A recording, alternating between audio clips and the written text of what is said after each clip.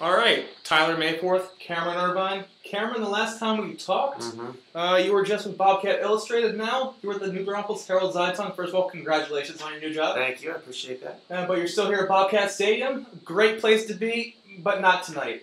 Especially if you're a penalty flag, because you sure got abused tonight. Texas State, 15 penalties, 156 yards, only 8 for 50 for ULM, but that was the easy for you to say, the turning point of the game. Your thoughts on the game? I thought it was the penalties. Yeah, penalties were key, especially to Erickson. And I'm not sure exactly what happened. Fran said that the official said he threw a punch. On the second one. Yeah, on the second one. But yeah, penalties were tough. But you can't ignore the 2 pick sixes either. Those are backbreakers, no matter how they. Ask Matt Schaub. They're killers. And, on those pick sixes, to kind of play off that point, it looked on the first one that it was a bad route by Japhus Gaines, who just returned from a broken leg. This was his first action. He didn't play last week. He dressed but didn't play. It looks like he went out. Jones threw it in. Newsom was right there, picked that one off.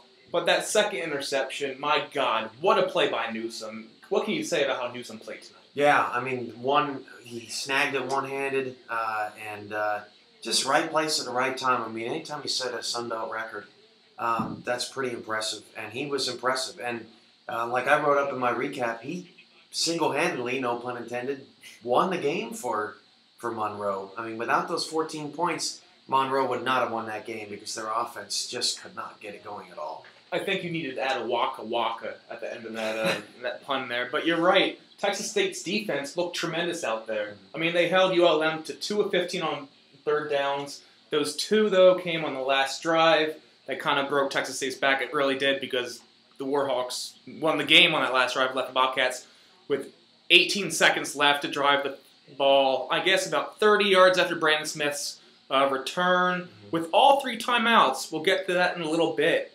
But overall, the Bobcats outgained them 358 to 192, held them to 1 offensive touchdown. You'd think that would do it, but the Texas State offense did not get it done. Penalties killed them. Yeah, and when you hold an opponent to 192 yards with their backup quarterback and you're at home and you'll win, that's a red flag for a lot of problems. And if I was Fran, the coaching staff, anybody associated with Texas State tonight, I would not feel good at all about how the game went. Obviously, the defense played great. David Mayo had another impressive night, 11 tackles and a pick. But it's tough. That's a tough one to swallow. And Franchione was saying in the postgame that he was proud of the way that they fought. He was proud of the way Texas State, went out there and put their all forward, put their best foot forward, especially after last week's horrible loss, the 48-24 loss to Louisiana Raging Cajuns that just did not look good at all. This was a different kind of loss. They fought. The offense, they outgained them. The defense held, Monroe's offense to 192 yards, as we said. And Robert Lowe, another tremendous game from him.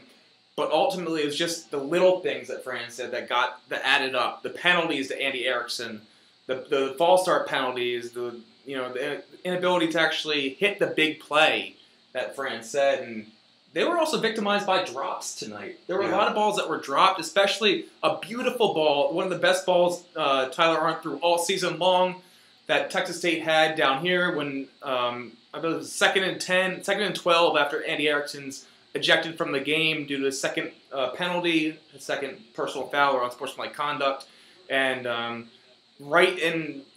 Ija in the chest, dropped it. Could have been a huge play in their territory, turns into nothing. But the offense hurt by drops as well. Well, and that was right in front of us, too. We were down on the field, and I don't think a lot of us could believe it, although in some ways we could believe it after what was going on tonight. But you saw the Lafayette loss in person, and this game was a turnaround for the defense. But for an offense that a couple of weeks ago used a 3.5-hour rain delay to score 35 points, it seems like the magic came and went, and they just can't figure it out. And I don't know that Tyler Arndt came in and, I don't think he certainly did anything to help his chances of getting back in. 6 for 19 was unimpressive. Not all of them were his fault, but there were some where it's just, you just have to put those on the money. All right, we said we'd get back to it, and now we're finally getting back to it. A lot of questions on Twitter about this one. I asked Fran after the game. So, Fran, he had 3 timeouts left. With him having the ball, 3 minutes left, 4 minutes left. You went to the locker room with 3 timeouts. That's not something you usually want to do. I phrase it a different way, of course. But did you buy his explanation that he wanted to ice the kicker 3 times in a row at the end of the game? I mean, I get the ice the kicker. Some people believe in it, some people don't. I don't know that it really works that well. But I think that when you're in a tie game, and I mean, I thought personally when I first saw it, I thought he's playing for overtime.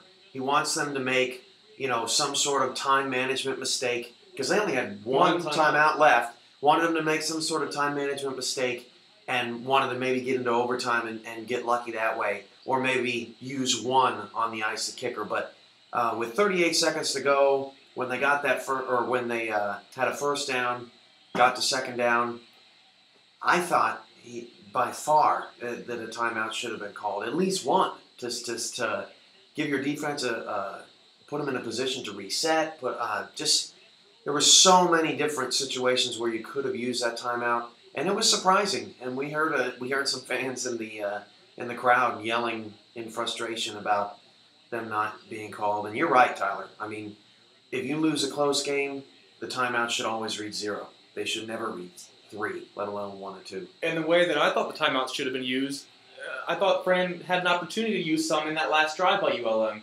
Maybe when they were stuck with a 3rd down, even though your defense has momentum, use one.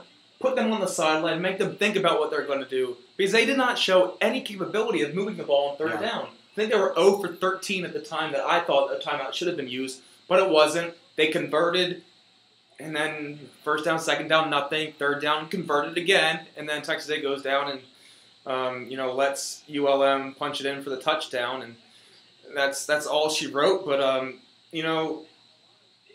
we were talking. I guess Fran said in his Tuesday press conference that there were too many mentions of the B word around this program the past couple years. The past couple of days, especially after the win against Wyoming. The B meaning bowl.